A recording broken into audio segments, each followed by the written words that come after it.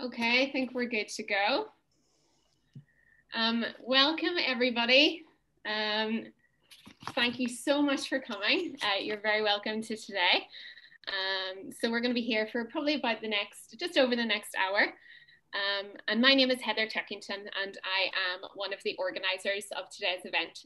So I'm a dramatherapist, and I work in County Armagh in a nursing and residential setting with men of all ages living with mental ill health.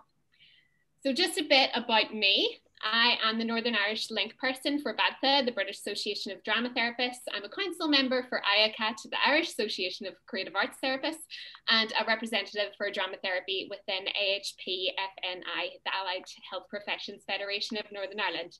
I've been working full-time as a dramatherapist since I gained my HCPC registration, and I graduated from the National University of Maynooth in Kildare with my Masters in Dramatherapy in 2018. So before we start, just a note, if you are on social media at all, we'd love if you could take a second or two now or after the event, if you could Facebook, Instagram, or tweet about today using the hashtag clinically creative. That would be brilliant. So thank you so much to everyone for being here. We've been blown away by the amount of interest and support, and we are so grateful to everyone for giving their time, whether it be attendance, organisation, or both, especially at the moment, considering the huge pressures that everyone is under. Thank you to Jenny Keane, our Chief Allied Health Professions Officer, and Peter McCauley, our Deputy Capo, for giving up their time today. Thank you also to the representations of our professions who have joined us, including from the British Association of Art Therapists, the British Association of Dramatherapists, and the British Association for Music Therapy, who have generously donated their Zoom account for today's event. Thank you also to the Irish Association of Creative Arts Therapists, who represent and support music, art, drama, dance, and movement and expressive arts therapists in the Republic of Ireland. And to the ambassadors, Pat Bracken and Molly Lynch, all of whom have been very, very supportive of today's event as well. A massive thank you to our wonderful speakers from each of the three allied health professions involved, without whom today could not have happened. And a bit of housekeeping. We didn't want to limit the numbers for today, but it does mean that there are quite a few of us here. So please do keep yourselves on mute. Feel free to use the chat function to chat or to ask questions. There will be time allocated after all the speakers to answering as many questions from the chat as possible. If your question is directed towards a particular speaker or profession, do mention that when typing your question. We are recording the event today with the help of our invaluable tech and moral support team, consisting of fellow dramatherapist and IACAT council member Ciara O'Sullivan and their wonderful technological genius Stephen Rice. We hope to make the edited recording available after the event. Links to this and any relevant or requested information will be sent out via email. If you are struggling to see who is currently speaking, please ensure you have clicked on Speaker View on your own Zoom. Finally, I am very aware that we have many creative arts therapists joining us today. If you are one of them and you know how to, might I suggest that you use the rename function in your Zoom to include your modality. For example, my name would show Heather Turkington, Dramatherapist. It's so lovely to have you here as part of the Creative Arts Therapies family, as well as everyone here both interested and supportive. So I'm now going to pass you over to today's wonderful co-organiser and music therapist, Jenny Kirkwood, to introduce herself and tell you a little bit more about today. Thank you. Thanks, Heather.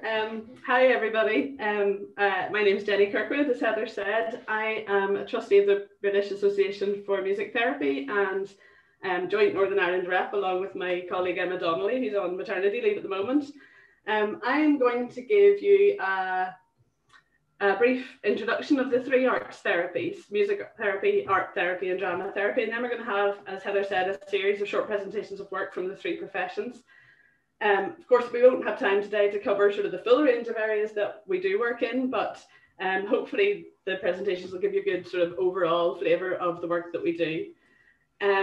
Essentially, music, art and drama therapists are both therapists, clinicians and artists, and we use our art forms as a means to provide clinical treatment. Art therapists use visual arts as a form of psychotherapy to encourage clients to explore issues, communicate and express themselves. In drama therapy, the performance arts are utilised within the therapeutic relationship to engage clients in effecting psychological, emotional and social changes through an indirect approach. Music therapists engage service users in musical interaction using both existing pre-composed music and also newly created or improvised music, so as to improve an individual's emotional, psychological or physical health and well-being. Music, art and drama therapists are registered with the HCPC, so it's a protected title. We're part of that wider family of the allied health professions, but we're also psychological therapies. Our entry level is a master's qualification, so it's an advanced practice. For example, the music therapy people will usually have a primary degree in music and then proceed to a master's in music therapy, or they may have a degree in a related subject such as psychology, but a high level of musicianship, and the equivalent of that goes for art and drama therapy. In Northern Ireland at the moment, you can take a master's MSc in art psychotherapy at Ulster University, but there aren't currently any training courses in music or drama therapy. This obviously has a huge impact on the professions in Northern Ireland. And there's always great interest and lots of inquiries from prospective students, but if they want to pursue the professions, they have no choice but to move away from Northern Ireland to do that. This is an overview of the status of the arts therapies in Northern Ireland currently.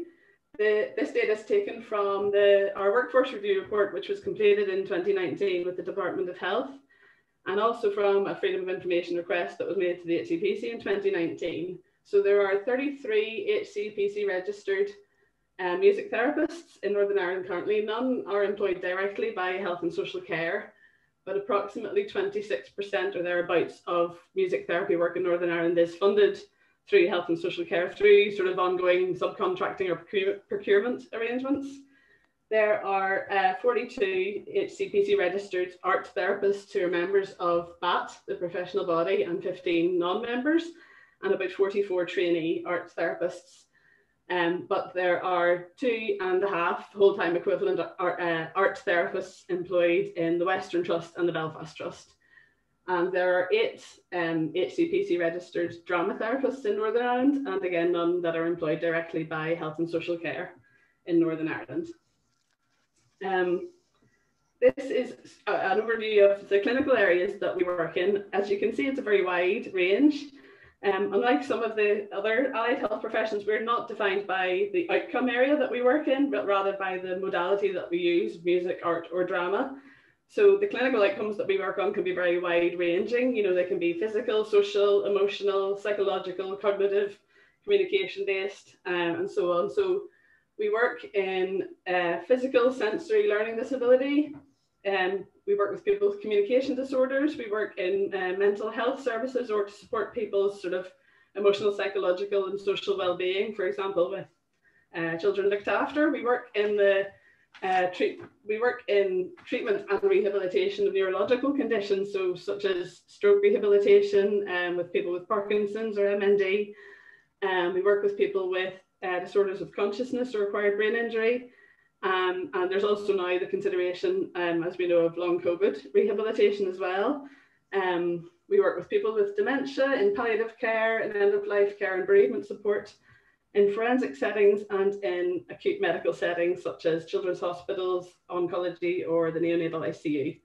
So as you can see, it's a very, very wide range of areas that we do work in. So just to take a few minutes to think, why use the arts in healthcare? Why would you use the arts as your vehicle or means to provide a clinical treatment aimed at improving health? So being creative and engaging in creative activities to improve well-being and quality of life is one of the things that's at the very root of what makes us human. I'm sure we've all felt the last 12 months the lack of access to creative activities, so concerts, being in a choir, going to classes, going on trips to the theatre. I'm sure we've all felt that very keenly in the last 12 months, especially in the arts activities that we can turn to at home, like listening to music or making our own art or watching films, have been some of the things that have sort of helped to keep us all going. The role of the arts in people's lives to enhance well-being is indisputable. Of course, to engage in music or art or drama therapy doesn't require service users to have any particular skill or any particular previous experience in music, art, or drama. And that sort of very human instinct to use the arts to improve our quality of life isn't impaired or affected by any illness or injury or disability. Obviously, there are multitudes of types of music and art and drama, and likewise multitudes of ways that people can participate in them. And this gives the arts therapies as a clinical approach a very high degree of accessibility and flexibility in how we can very much tailor the art forms to each and every individual person to meet their needs. And that gives us that great breadth and depth of our scope of practice across all of those groups of service users that I mentioned before. This also means that we can provide a form of therapeutic support that can be accessed by people with the most complex needs, needs that can sometimes be difficult to address in other settings.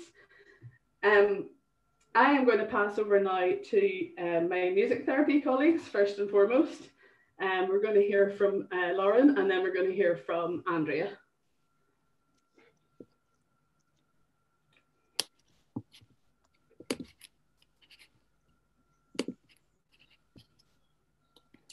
Hello everybody, hopefully you can see my screen now. Can everybody see that okay? Yeah, super. So my name is Lauren Davison and I am a music therapist working at Everyday Harmony, or formerly known as Northern Ireland Music Therapy Trust. I'm going to be talking today about some upcoming work that we have, a singing group for pulmonary rehabilitation.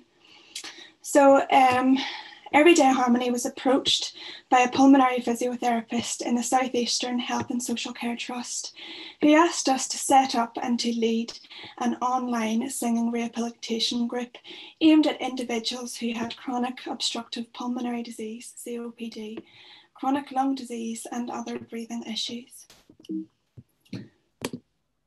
So there are 15 to 20 individuals that will be taking part in this small group.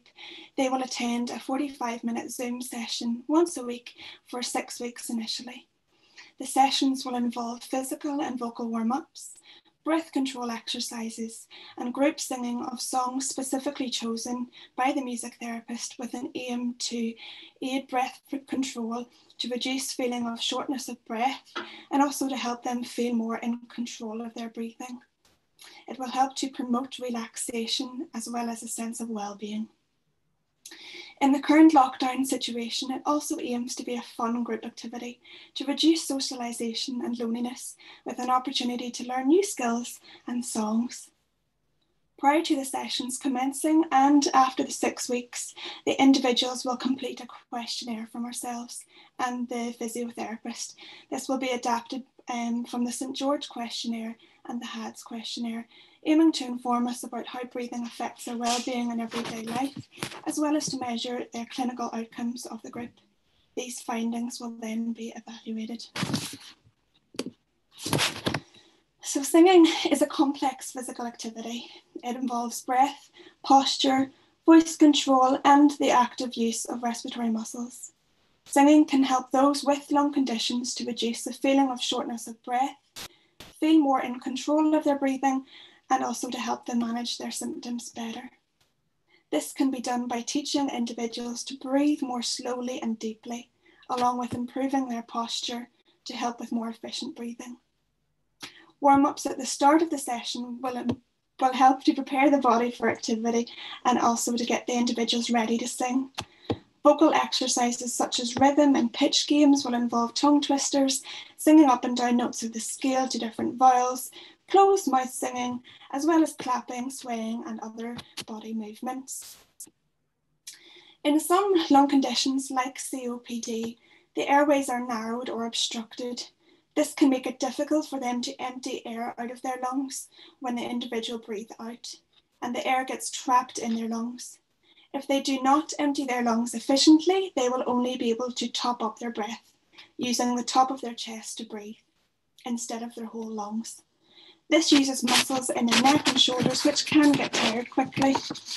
Singing familiar songs along with long phrases helps to lengthen the out-breath and to empty their lungs. This helps to reduce the amount that muscles are used in the neck and shoulders when taking the next breath in, and therefore saving energy and making breathing more comfortable. When singing songs, individuals are focused on the words and the melody, and therefore aren't consciously thinking about their breathing. Songs sung in a call and response format also work well, as they mean that individuals listen and repeat what the leader sings without having to read lyrics or think about what is coming next. So there have been positive outcomes found in similar work such as this by the British Lung Foundation with their Singing for Lung Health programme. Other research by Louise et al., Lord et al. And Skinley et al. Have also looked into the effect that singing can have with those with COPD and chronic respiratory disease. Louise et al.'s participants found that singing helps them to manage their breathlessness, improves their quality of life, mood and activities of daily living, and participation in social activity and physical activity. Lord et al. Found that singing contributed to an increased sense of breath control and ability to control breathlessness. And Skinley et al. Found that participants described their mental health and physical benefits, including learning how to breathe properly, also improved posture, as well as social benefits. So these singing groups and the song group that we will be doing is an example of how music therapy can address clinical outcomes, but at the same time provide a motivating and enriching form of therapy that can also improve general emotional and psychological well-being. So looking towards the future, these singing groups have the potential to be rolled out long-term across Northern Ireland, both online and hopefully very soon in person. They could also play a role in other areas such as COVID-19 recovery, as we know that some individuals who have had COVID-19 have experienced the long-term effects of feeling breathlessness after they have had the illness. And there's a few references which can be shared for those who need it. Thank you so much for listening, and I will now pass you on to Andrea.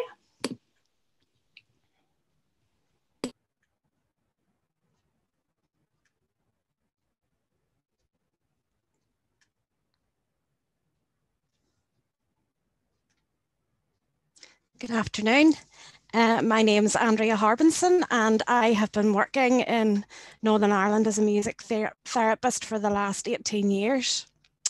I have worked in a wide range of areas, children, adolescents, and currently I'm working in an adult unit. So thank you for asking me to come, and my presentation today focuses on aspects of my work as a music therapist with patients with alcohol-related brain injury. I work for an organisation called Leonard Cheshire, and this unit that I work in is a 14-bedded neuro rehab unit, specifically designed for patients with alcohol-related brain injury. The average age of the patient is between 45 and 75. And the unit is relatively newly opened, and it opened in January of 2020, just before lockdown. The aims of the unit are to enable patients to live more independently by rebuilding essential life skills they have lost due to their alcohol-related brain injury. They aim to address the individual issues of alcoholism and addiction that brought them to the point of brain injury in the first place. So briefly, before I go on to talk about the benefits of music therapy, I would like to give you some idea of what a patient with brain injury presents with. And as you can see, there are 4 main areas. There's the actual acute brain injury in terms of vascular disease. And this is specifically related to thiamine deficiency in terms of excessive alcohol consumption. But alongside that runs the parallel of the brain injury associated with complex post-traumatic stress disorder and adverse life experiences. So these patients present with specific memory and mood disorders, related to episodic memory in terms of being able to remember their past. They present with a specific syndrome called Wernicke-Korsakoff syndrome, which involves involuntary eye movements, poor balance, staggering gait, confusion, and confabulation. And if the alcohol-related brain injury isn't diagnosed within a certain time, this also can progress on to what's called a Korsakoff psychosis, where these patients have an inability to actually remember their past. And what they do is they confabulate stories that they think have happened.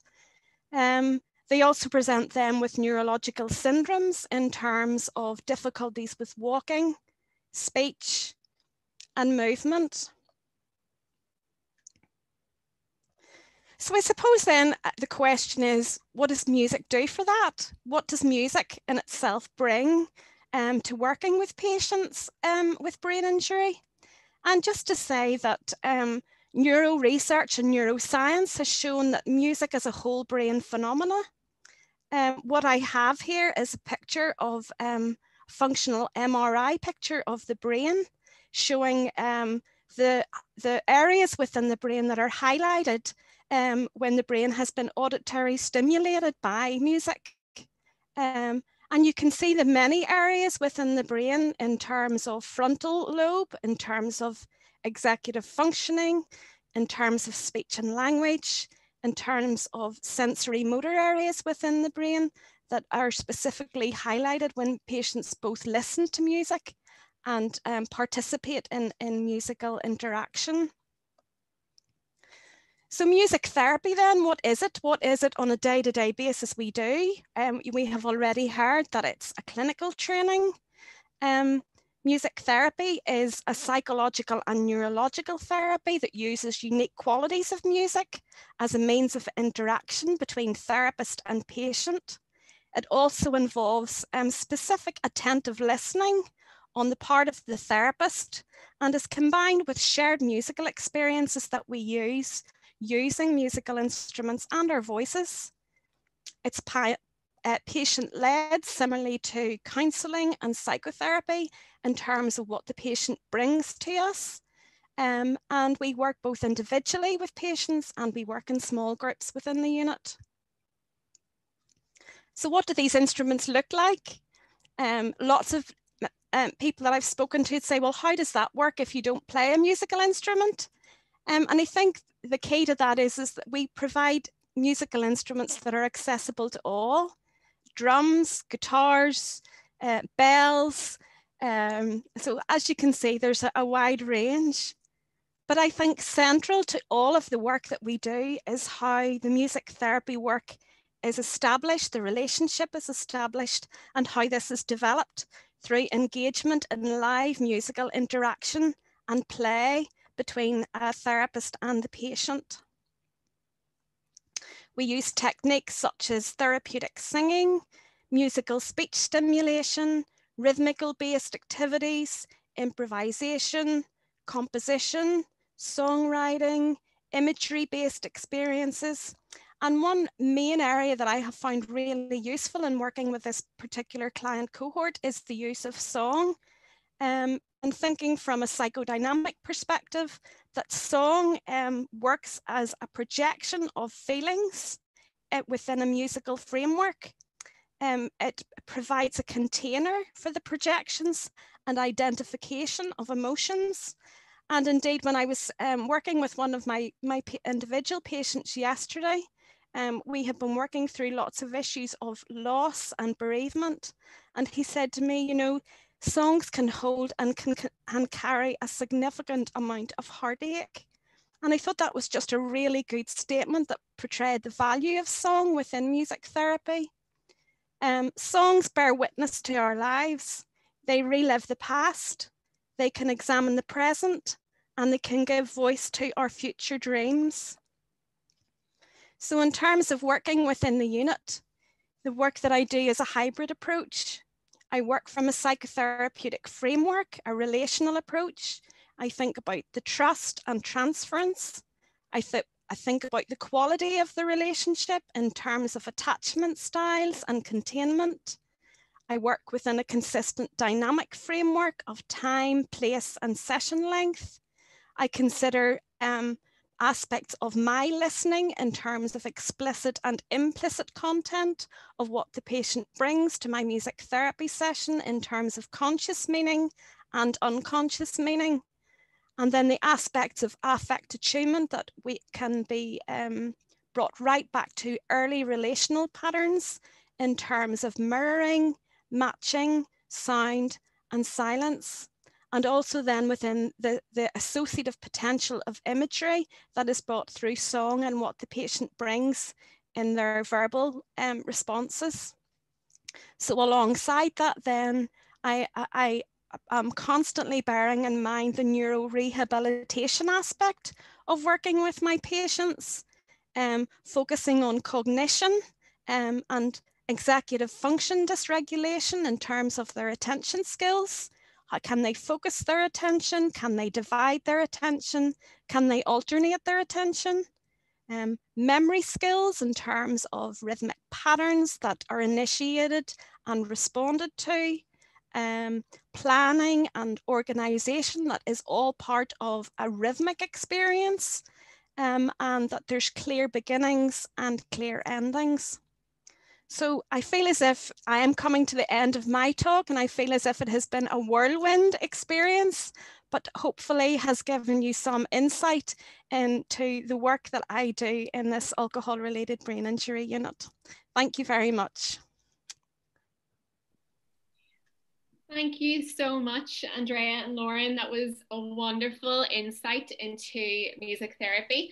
And it's really wonderful seeing all your intros and your conversation and your comments in the chat. So be sure to remember to put any of your questions for the end in the chat as well. So now I'm going to pass you over to my drama therapy colleagues, and that's going to be Louise Coombs and Meabh Ivers. So I'll pass you over to them now. How drama therapy offers diversity and improves mental health outcomes quickly in difficult to treat populations. This is a psychosocial solution. So just to give you a bit of background about myself, I worked for Comic Relief and was involved in identifying projects that really made a difference. And that's how I became a drama therapist, because I was so impressed with the impact it had. And I've been registered as a drama therapist with the HCPC since then. And for the last 9 years, I've worked in early intervention in psychosis, which is basically a wraparound medical and social support for people after a single episode. And in that time, I've been looking at the impact and how we engage disabled clients. And that's been partly supported by an Health Education England internship in 2016. And what I noticed was that there wasn't really any research happening with the client population that we work with, because they're difficult to include in research. It's very complex. But the thing is that although these people are at the margins, they end up costing a lot to services if they're not properly understood. And so the work we do, although it may be with small numbers, it's really important, and it can cost services a lot if they aren't having people work with these people. The details about that work is included at the website here, on the NICE best practice site. And I've also produced a couple of pieces of writing. There's a case study in the Bad the Journal, and there's a chapter in the Practical Guide to Hearing Voices, which is just coming out shortly. And I offer supervision and support for setup of similar services. And the case study that I'm talking about was included recently in the Allied Health Professions Quick Guide. This is what they said.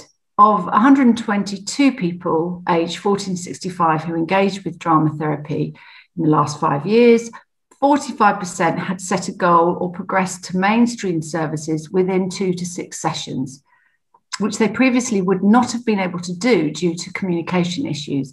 Drama therapy provided increased access to psychological therapies and stabilised clients through trauma-informed approaches that incorporate the body and the mind.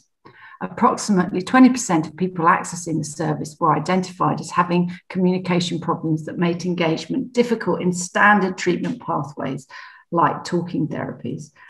Unrecognised and untreated, individuals can be isolated and the service can waste resources offering inappropriate interventions.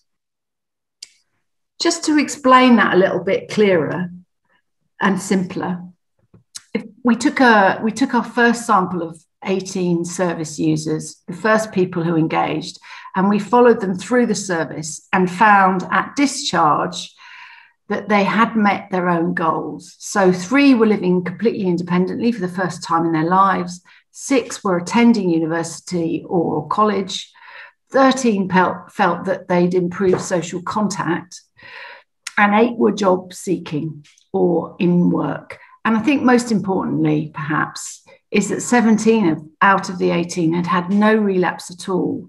And let's remember that psychosis is a precursor to schizophrenia. So the purpose of the service is to prevent people developing schizophrenia, which is when you keep having psychotic episodes.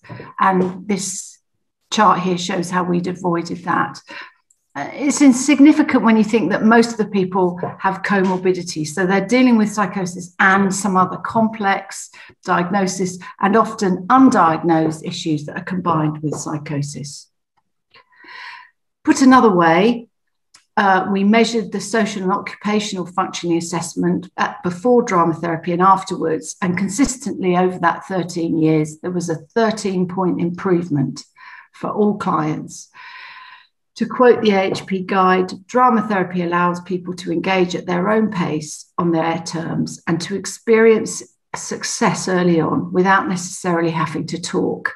It improves their abilities to reflect, to communicate their thoughts and feelings. This in turn improves their relationship with the service and helps personalise their care. So how does it work? To quote one client, "You gave me the power." And these are the principles that we operate in early intervention psychosis.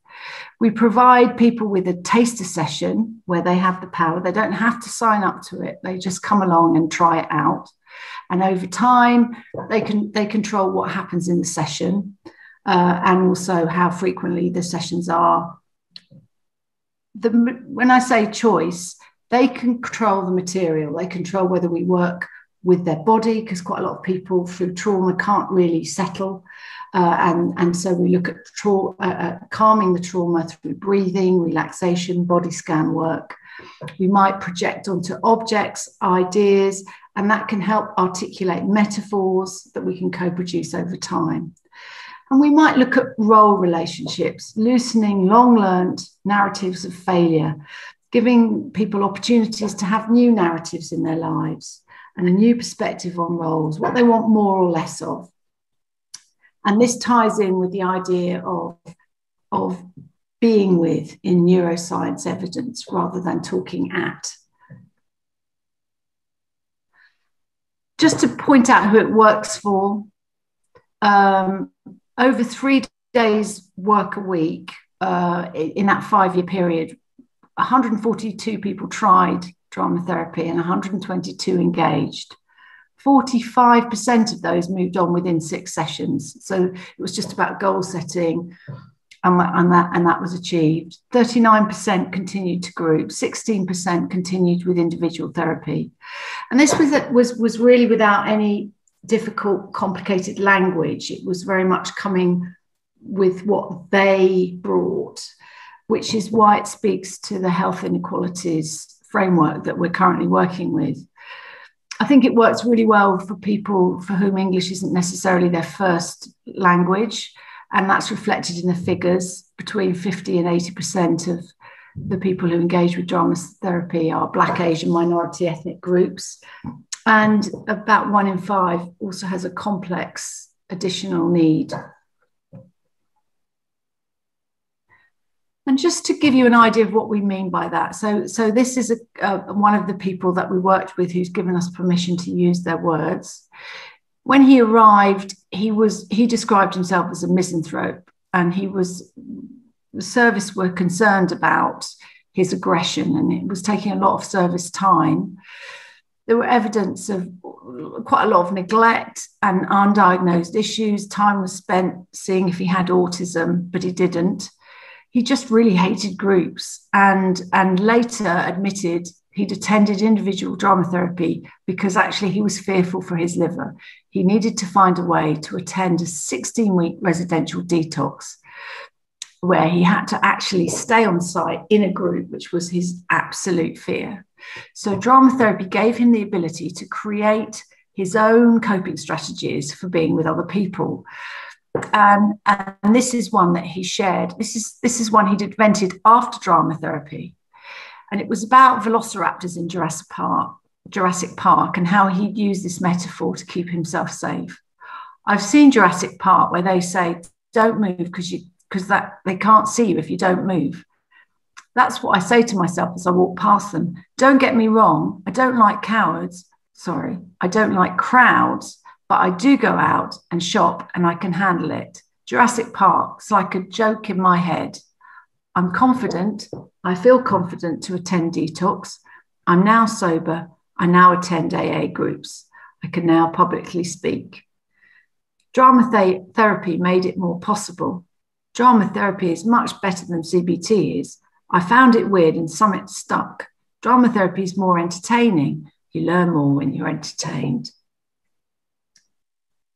And another very different kind of client. So Zuki was someone who was living with severe depression and was very new to voice hearing, and that was very debilitating for her. This is what she said about engaging in body work. There are so many thousands of emotions that are not represented in language. Now I realize that I can identify them without words. If I identify the emotions non-verbally, they may not progress to voices, and certainly they don't get strong. In group, when I get voice attacks out of nowhere and I'm feeling depressed, someone gives you a chunk of their emotions through action. You get their movement, it takes you to a new place you've never experienced before. Over time, this helps you become more fluid. And Zuki very kindly shared her explanation in the Practical Handbook of Hearing Voices, which is soon to be published. And so I think that pretty much explains how drama therapy works in our service. It fits alongside talking therapies, which are definitely a useful and important approach, but we need to be diverse. In July 2020, King's Fund commissioned a survey of GPs, and they found that there was a strong feeling that complex needs were not being met in mental health services. People with psychosis do not fulfill the criteria for IAPT. And at that time, and things have got certainly worse, 26% of referrals to CAMHS were rejected. Post-COVID, self-harm in children appears to have doubled. So it's all the more important to find quick interventions that can help people. And I present drama therapy as one of those. Thank you.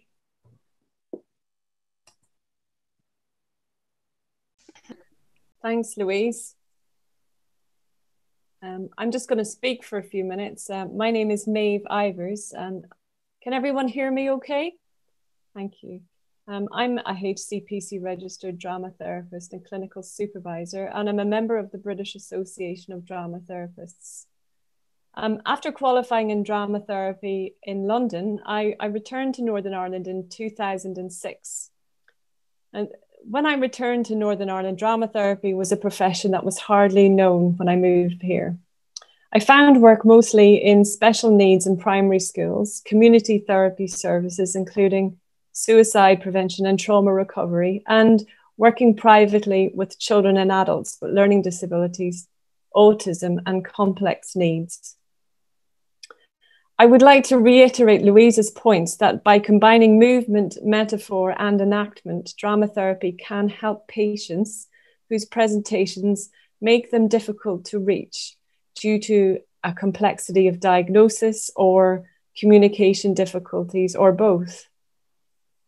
And because drama therapy validates and engages the client's own chosen language, such as movement or idiosyncratic speech, it meets them where they need to be met. Now, here are two brief examples of work that I have delivered as a freelance drama therapist in Northern Ireland for the trusts. One is an example of a short intervention and one a long-term intervention.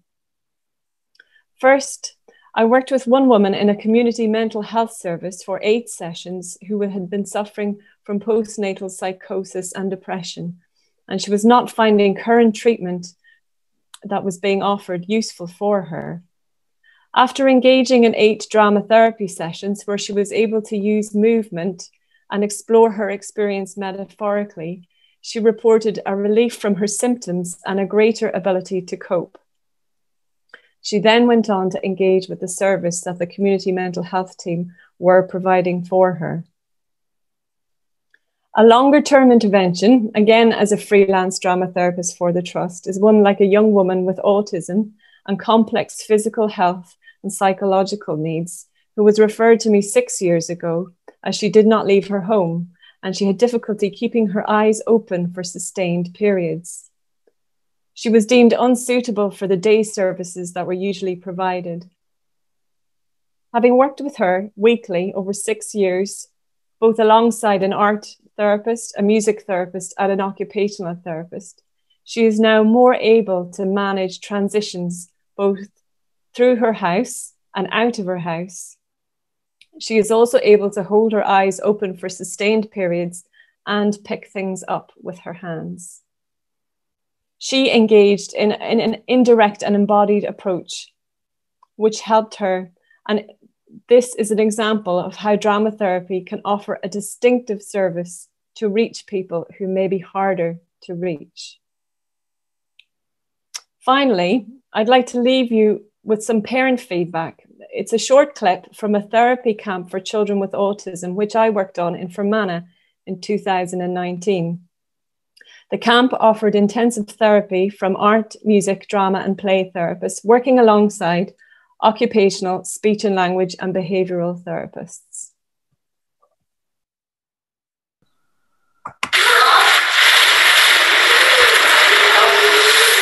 See, for him to pay for any sort of home therapy privately, it's very, very expensive.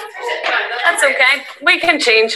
We wouldn't have even considered like a drama therapist for able or a play or art or an art therapist, because we kind of think, well, how's that relevant to able? We obviously thought speech and language or an occupational therapist to do with sensory needs, but because you have 5 days with 5 very specialised individuals, you get well over a year's worth of therapy in 1 week.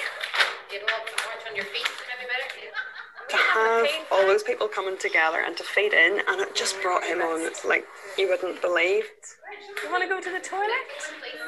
Abel has so many what would be construed as negative responses to things, whenever he's trying to communicate, because that's how he knows that he can get our attention. You have people who can cut through all that and can actually see the wee boy, and I remember being in floods of tears because they were like, he is such a smiley, happy wee boy, and you just think nobody else has ever said that to me. Yeah. Okay. Thank you very much. Heather, I'm going to pass it back over to you. No problem. Thank you so much, Meabh and Louise. I know we had a couple of technical difficulties there, so anything that was missed in that, we will get as much information as we can and send it over in the email afterwards. But now I'm going to pass you over to Julie Birchie and Caryl Sibbett for art therapy. Hello, thank you. I'm Julie Birchie. I currently work for CAMS, a child and adolescent mental health service. So I'm going to show a video. I'll just get set up first of all to make sure it works. Here we go. So I currently work in a multidisciplinary team that consists of mental health nurses, psychologists, social workers, and art therapists.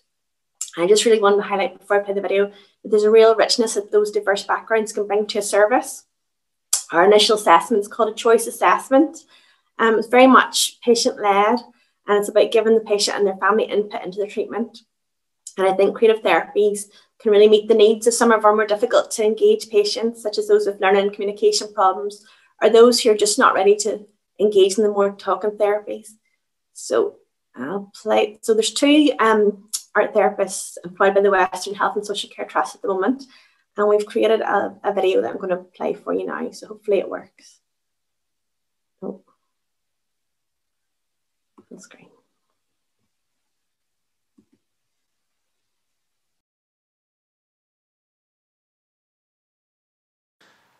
Hi, my name is Brendan O'Neill.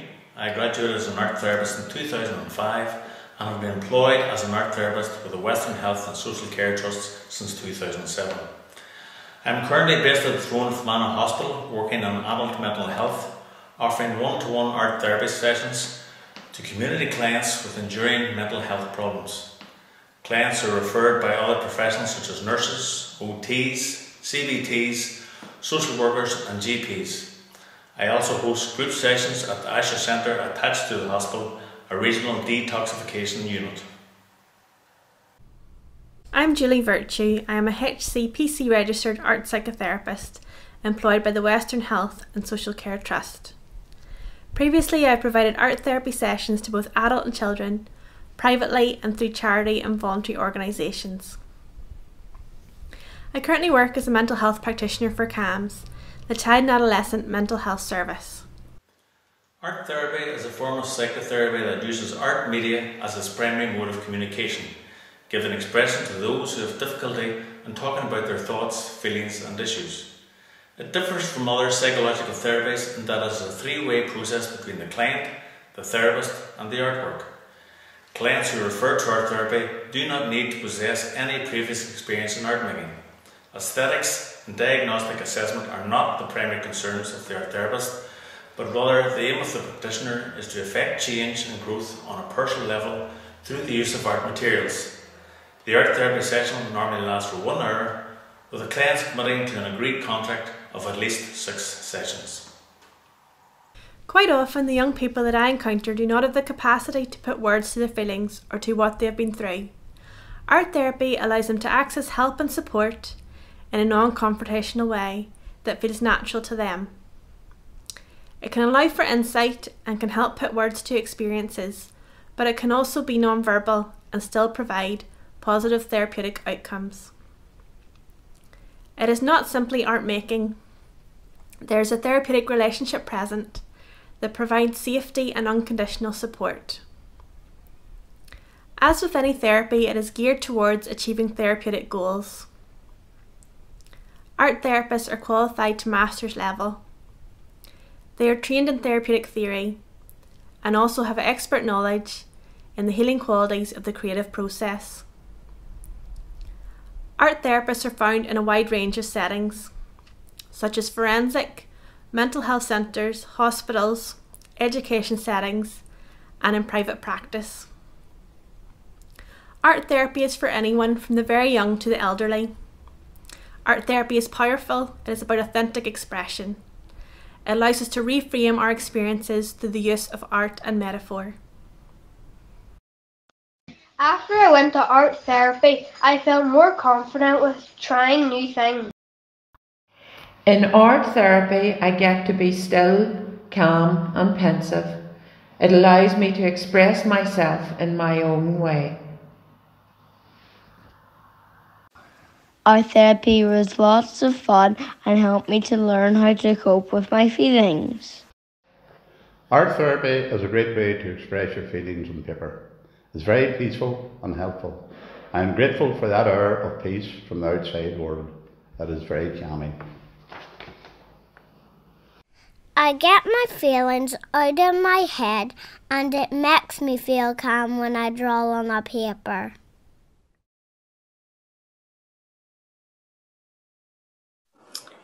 Okay, thank you. So I'm going to pass over to Caryl now, the other art therapist. Hi Julie, thank you very much. That was great. I'm going to try just and share my screen now as well. So I'm an art psychotherapist. I've been involved with art therapy for almost 30 years, and I'm involved with lecturing on the MSc Art Psychotherapy course at Ulster University. I've also worked with the Belfast Trust and also supervise a practitioner who's working with the Belfast Trust in adult mental health and CAMS.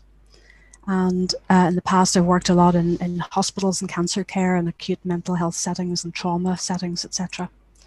So I'm going to just put it into context. Art therapy in Northern Ireland was introduced by Rita Simon as a profession in Northern Ireland in the early 1950s. And she worked in Knockbracken, where indeed the master's course went on to be hosted for a while. And she also worked in various other settings. And she, in 1964, she was also a founding member of BAT, our UK Learn Society. And she also then returned to Northern Ireland because she was based in England at times. In the 1969, fortuitous time for the creative processes to come back to Northern Ireland, and right through into the mid-80s, she worked with children, adults, and elderly. And she inspired the founding of the Northern Ireland Group for Artist Therapy, which is a local charity which has been promoting arts therapies since 1976, particularly art therapy and all creative processes. It's been running annual summer schools since 1993, and it was also a key champion in getting the Master's Art Therapy course up and running.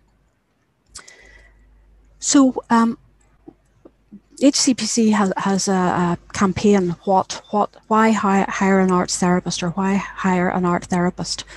So we're going to look a little bit at that. Obviously, we're HCPC registered, as has been mentioned, which aims to give protection of the public through its standards, which we adhere to.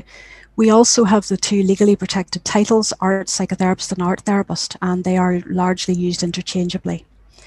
We have our clinical supervision and CPD, which is mandatory, and we have generally our own professional indemnity. So we are a regulated profession. We also offer a specialist practice. As has been said, no prior skill is needed by the clients, but expertise and high levels of skill are needed by the art psychotherapist. We bring an art specialty with therapeutic processes. Many processes that are common in art therapy would be obviously the use of the visual, multisensory processing, symbolization, co- and self-regulation, bilateral processing. Both sides of the body can be an active art-making process, soothing, rhythm, ritual, memory, reframing, meaning-making, story-making, metaphor, containment. One of the benefits of art process is that it also is tangible. The product is made generally and tends to endure over time. Therefore, that allows reviewing the art process, which offers an overview where a whole series of images or objects that have been made can be viewed at once, often offering very reflective opportunities. We also bring skilled psychotherapeutic expertise, and we also are, through our placements, very skilled in working in multidisciplinary team settings. Art therapists, I think one of the main things about art therapy is that it's so adaptable and flexible. It features a range of visual, multisensory, non-verbal and verbal processes. And we are able to work with all ages because we're not confined to language.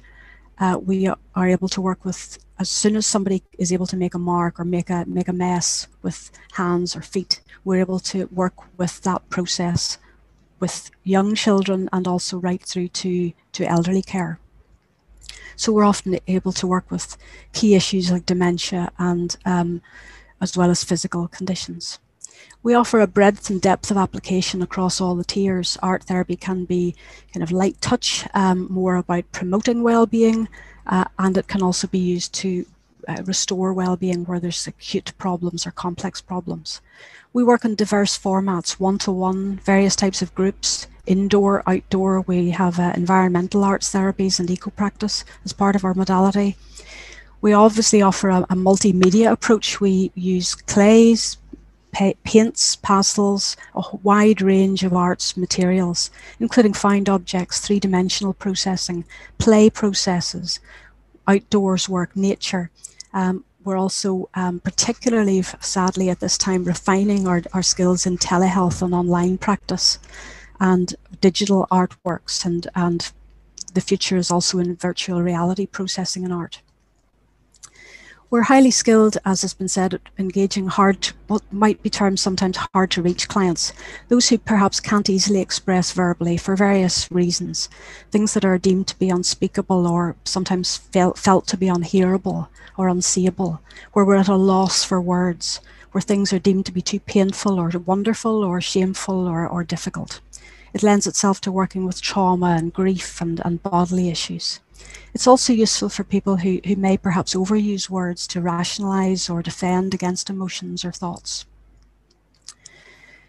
We offer a safe and effective evidence-based practice. We are trained in risk management to manage the risks, to look at contraindications where art therapies may not be possible, and particularly to manage the therapeutic risks that need to be looked at, as well as trained in safeguarding.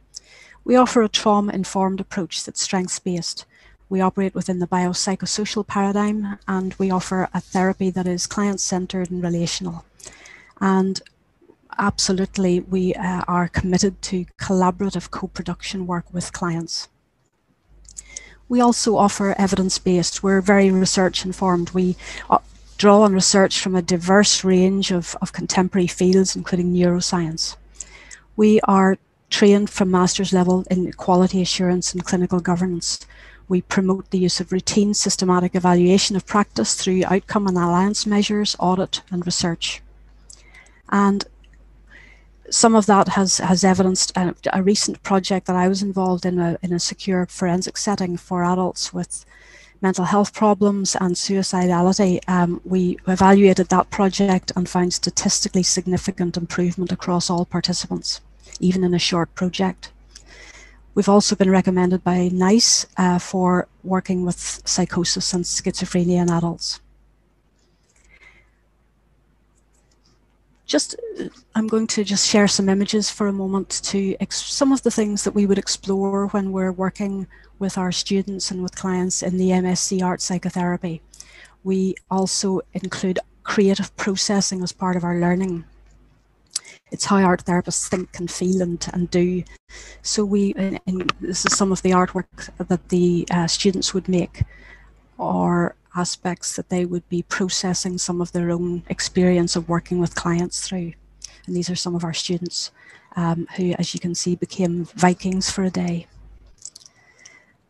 We're processing up the diversity of the spectrum of artist-scientist. How are we clinically creative? And also in a scientific way.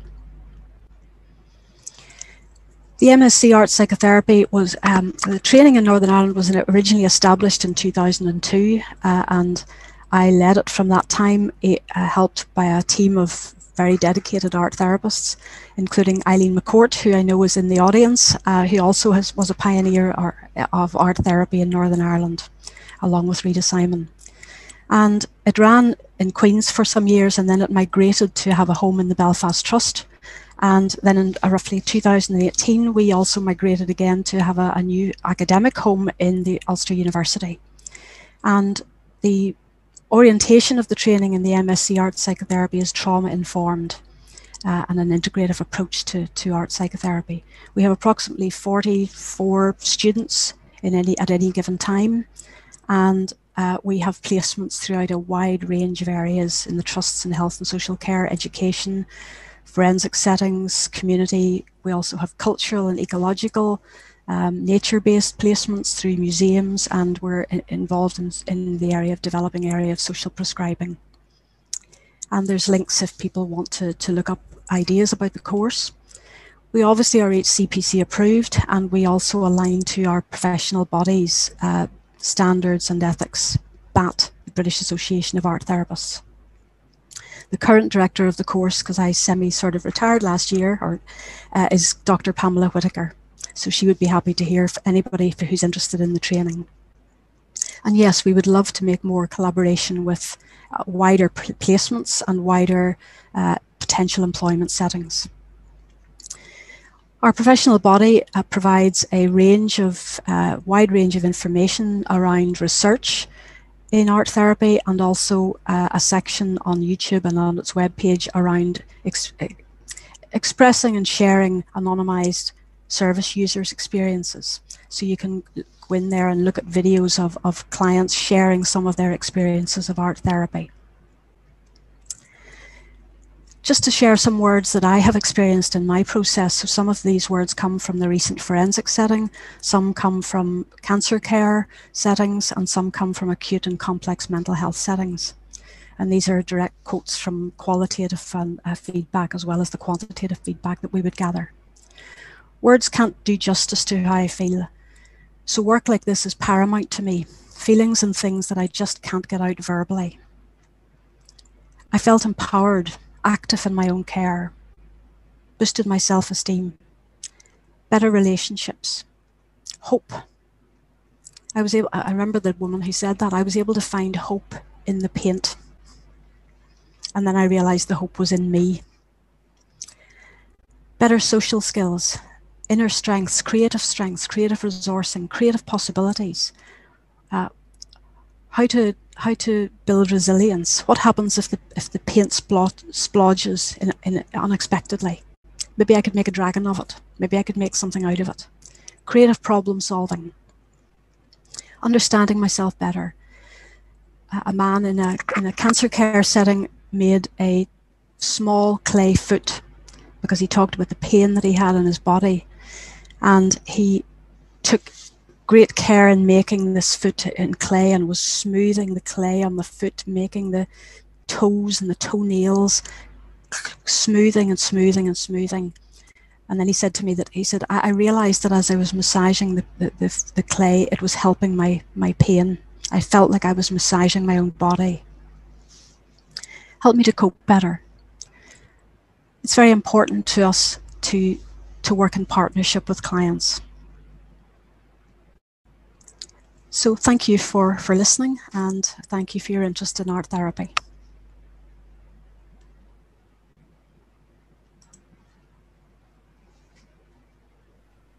Thanks, Caryl, and thanks so much to all of our speakers. I am just going to speak for a few minutes just to conclude the session today. Right, maybe is it onto the other screen? Can everybody see that okay, that slide? Yeah? Brilliant. I hope those presentations have given everybody a bit of a flavour of the way we work, and I'm sure parallels can be drawn between those examples that we've been able to give today and sort of other similar clinical areas that we work in. Just going to finish with a few words about the sort of potential of these professions to work in health and social care in Northern Ireland in the future.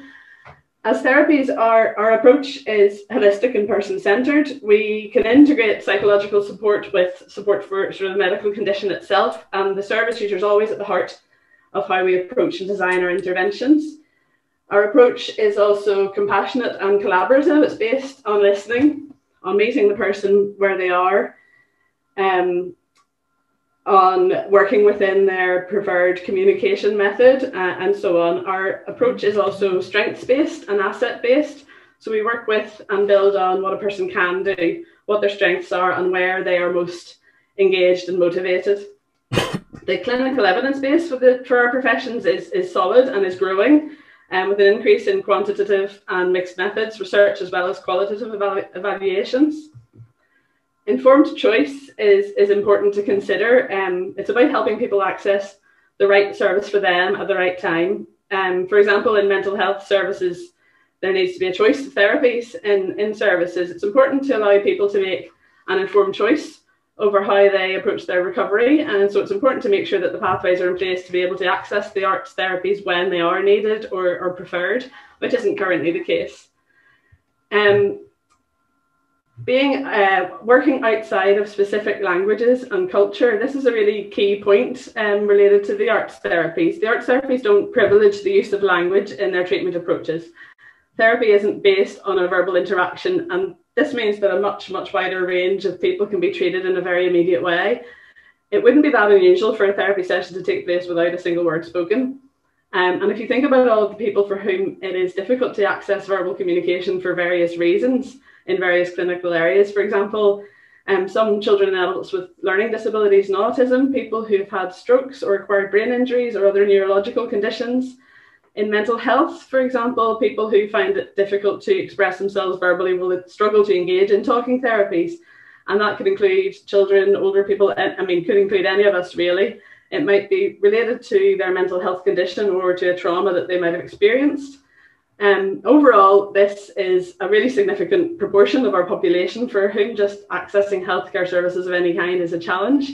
And by using the modalities of the arts for therapy to take place, we can very quickly and effectively have them actively engaged in therapeutic treatments to support their recovery. As such, the arts therapies are both highly accessible and highly motivating and engaging forms of treatment, which can enhance well-being at the same time as being a curative, recovery-based clinical treatment. There's evidence from other parts of the UK that the involvement of arts therapies and multidisciplinary teams significantly improves service user outcomes. By being embedded within or better integrated into multidisciplinary teams, we can support and work with colleagues, provide training or professional advice to a much wider group of staff, and establish true collaborative and partnership working between the arts therapies and other health and social care colleagues. We represent 3 of the 13 allied health professions, and we have approximately 90 or so registered, trained, highly skilled therapists in Northern Ireland already. The establishment of training courses in Northern Ireland for music and for drama therapy would further serve to grow and strengthen those professions and their links with other allied health professions and health and social care colleagues. We know that the Northern Ireland health and social care system is undergoing a period of transformation in response to the challenges it faces. And the need for an integrated, well-supported, adaptable and resilient workforce has never been greater. At a time when the health service is under such immense pressure, we can play a role in its transformation and its rebuild and help to address the waiting lists and the workforce pressures that are there. And lastly, and probably most importantly, demand for the arts therapies from service users and from the general population is consistently high. Service users highly rate these forms of therapy and the benefit that they get from them.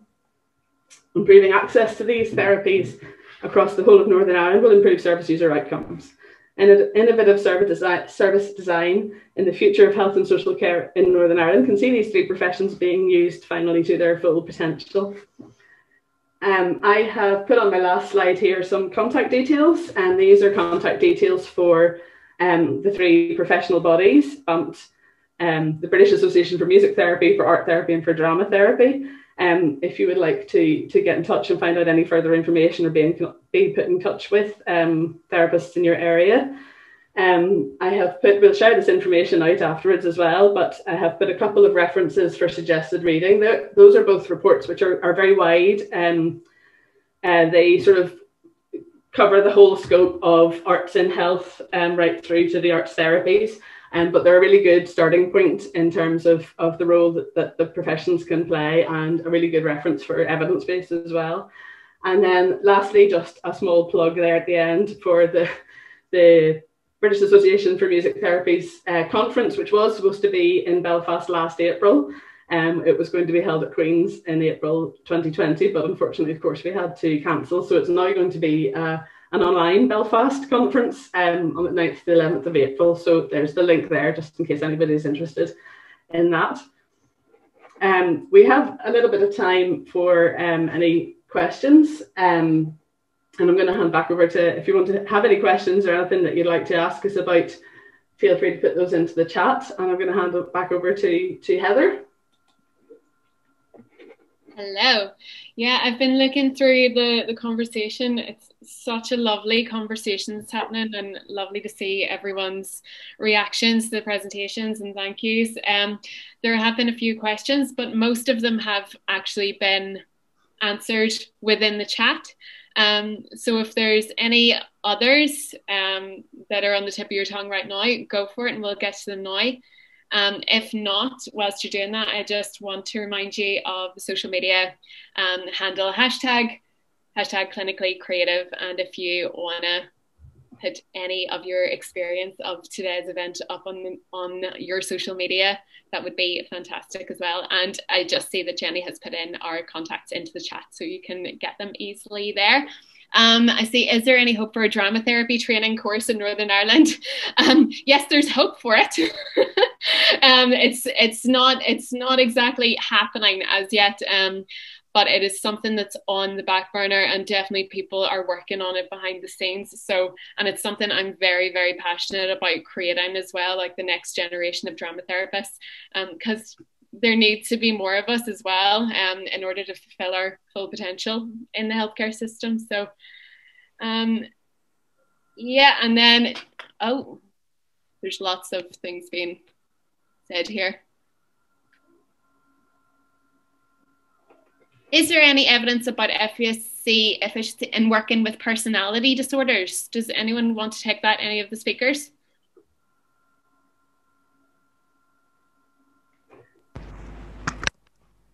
Hi, if I can say, yes, there's a lot of evidence coming through.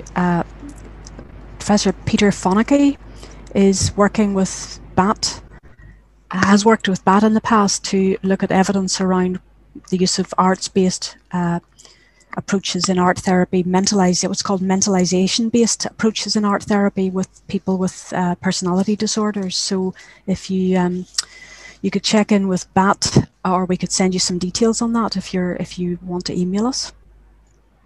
But Peter Fonagy is doing a lot of high-level research on this. Lovely. Yeah,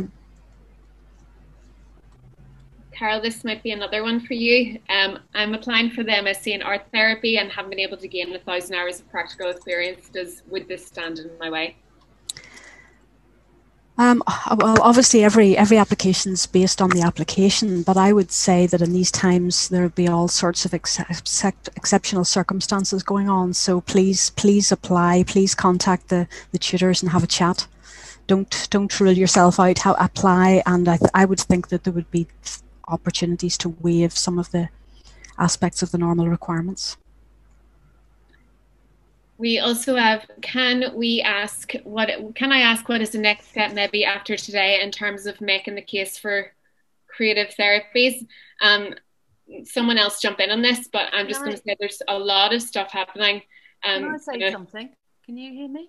Oh, yeah. Is that Louise? Yes. Yeah, hi Louise. On the subject of evidence, when you're a really small profession, like I noticed in Northern Ireland, there's 7 drama therapists. We get left out of the research. We haven't got any funding. It's really difficult. And the only way to change that is for all of us to take that responsibility on and not to imagine that some magical unicorn is going to arrive out of the sky and give us the evidence base we need. Reading around the subject, as I have done, I do my research without any funding at all. I've discovered so many links to neuroscience that absolutely chime with my practice. I mean, we use the same language. So there are always going to be ways, and the world is changing. And certainly where I work, we work alongside CBT. We realize that CBT is the main approach, but often the people I work with aren't ready for CBT. And they just can't do it. And actually what we've realized is often drama therapy is doing CBT, but it's externalizing it. So I think there's a lot that we can all take responsibility for in any small way in collecting data. Lovely, thank you. We also had the question, I've lost it now, but it's what's the next steps in promoting the creative arts therapies in Northern Ireland? I think we'll take one more after this and then it'll be time to go. I was going to say, Heather, probably one of the biggest next steps would be the training, because I think the training obviously helps to promote the profession, through links with the university, through links with the other AHPs who are training, and then through obviously clinical placements. I saw Paul earlier made a comment about having more students on clinical placements in health and social care settings, which I think would make a massive difference as well. I think that's probably the one single biggest step that would make a big difference, on top of sort of all the advocacy that we all already do. Absolutely, and yeah, I think that is a massive point. We don't have a course here in dramatherapy, and yeah, that like I said, that is the next kind of step in advocacy of dramatherapy. Apart from that, we just need to keep communicating, keep working, keep writing, and keep raising awareness. That would be, unless anyone else wants to say anything.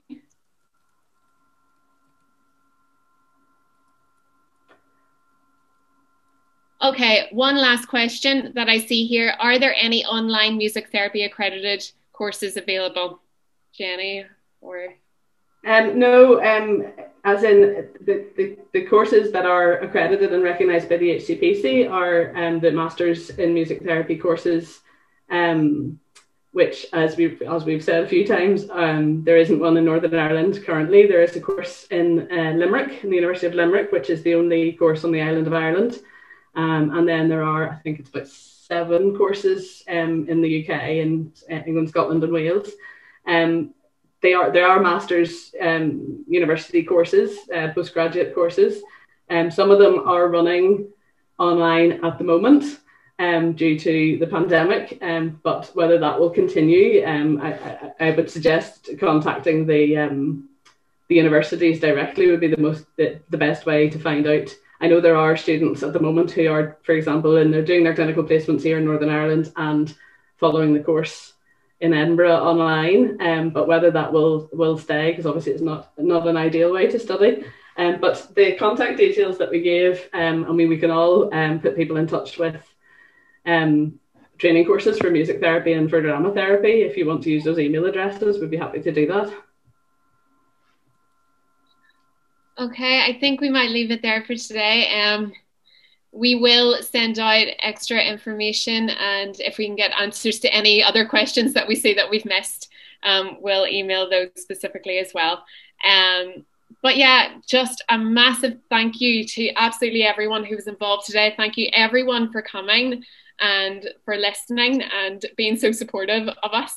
And yeah, this is just the next step in promoting creative arts therapies and showing how we can make a positive influence in the HSC in the future.